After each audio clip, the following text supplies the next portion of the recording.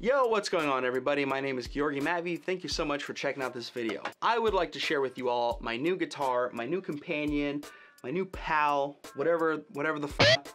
It's a new guitar. This guitar is a bucket list guitar for me. This is a guitar I have been searching for years now. Ever since I had it in my hand at one point, brand new in a guitar shop, and I didn't buy it like a fucking idiot because I was like, goddamn moron. More on that later. Last 10 months or so, I have been really dying to get my hands on one of these things. They will pop up on Reverb every once in a blue moon. Most of the time when I've seen it, it'll be popping up for, you know, $1,200 in Spain plus shipping. The guitar's not worth that much. Yeah, no. So this guitar has been in the back of my mind for years now, and every once in a while it'll kind of poke up and be like, hey, remember me? And I'm like, oh shit, yeah, let me see if anything's going on. And the last 10 months or so, my craving to get this guitar was going nuts. I was on Reverb like every other day looking for this specific model, and then finally I found the guitar listed on Reverb within like 10 hours, and they wanted, really, it was a steal. I'll just leave it at that. It was a steal. I could not pass it up. And then on top of that, they were somewhat local to me. Only like an hour and a half, 2-hour drive. And so yeah, I don't think I've ever purchased a guitar faster than when I saw that listing. I saw it and was immediately like, oh shit, it's happening right fucking now. Boom, boom, boom, boom, boom. Here you go, what's up?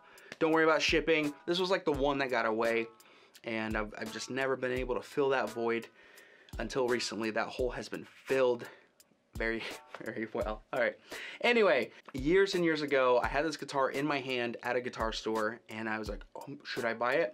But at the time, you know, the guitar was like $700-800, and my mindset, being a young 20-ish year old, the guitar had to be perfect.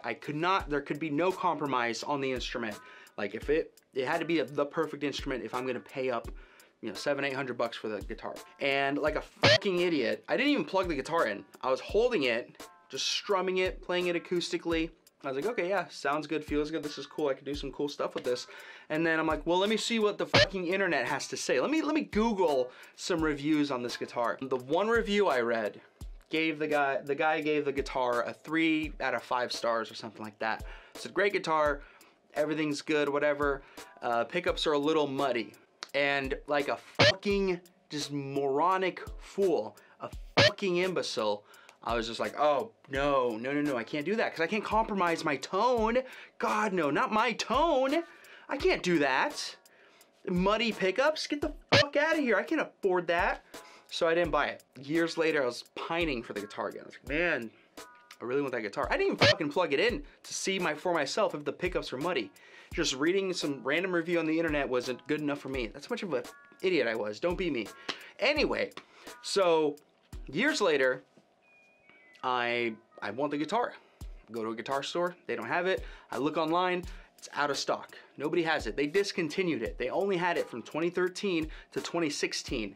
And it bummed me out hardcore. And then so I kind of gave up on it, but then you know how it goes. These things, it always just lingers in the back of your head, and you're always gonna be thinking about it, like what if? You know, that's the one that got away. Years and years later, I've been on Reverb, and I have a couple go-to instruments. I just want to check out, see what they're like. You know, I look at the 90s era Ibanez RGs. I'd love to have an RG of my birth year. I think that'd be cool. I look for like Japanese Fenders, Strandbergs, of course, RST, yeah, whatever. I have a list, but then I made it priority. I only looked for this instrument. That's the only instrument I would search whenever I'm browsing, looking at guitars. Just this one. And it finally showed up. The listing for it. The listing showed up. It was priced way below average, and the dude lived like 2 hours from me. And I bought it on the spot, and I was so happy. And picked it up. It was beautiful, clean, easy transaction, And yeah, here it is. Okay, so what the fuck is the guitar, right? Because I've been kind of babbling here. What I have is an Ibanez AFJ 957.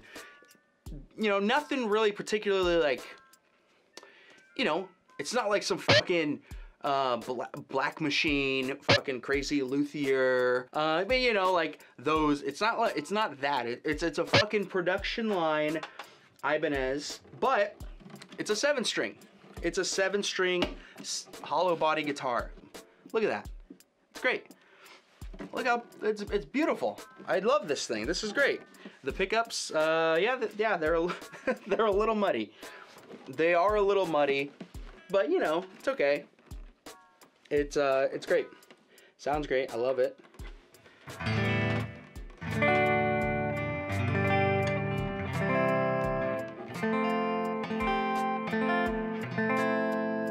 It's pretty good on the high end.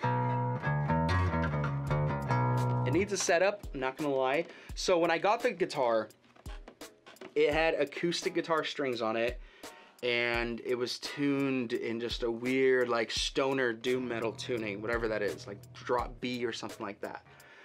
The guy, you know, he was a nice guy, but he was just trying to experiment with some like weird like doom metal acoustic jazz. And the guitar was in good condition, but it just, you know, because of the weird tuning and everything he was in, like the guitar's not really properly set up. I did a little bit of setting up, but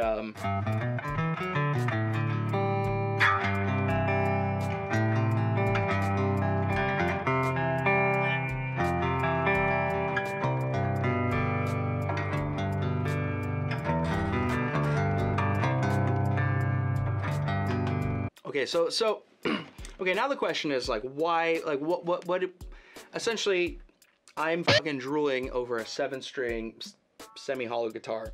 Yes. Why? I'm not good at it yet, but I'm still trying to figure it out. I'm not the best representative of like, oh, here's all the cool fucking things you can do, and I'm sure someone like Jens Larsen would be more able to facilitate that sort of thing.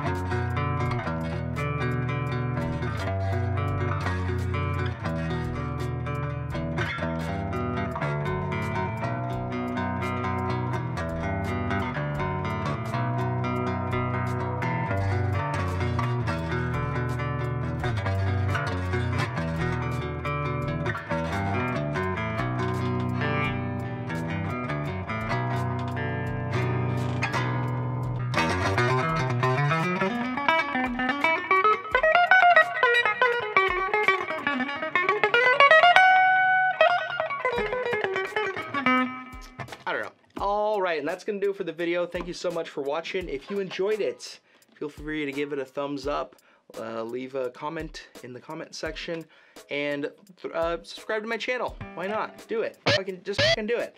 And then I'll see you in the next video. So, take care.